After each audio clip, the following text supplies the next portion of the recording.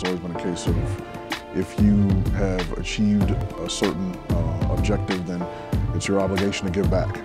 I mean, there were people that gave their time, experience, and knowledge to me, and I would be remiss if I didn't do the same thing.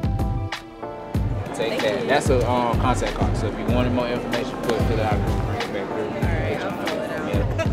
The Hawks reaching out to historically black colleges and universities and trying to form those partnerships, it can help them in the long run in terms of a business aspect.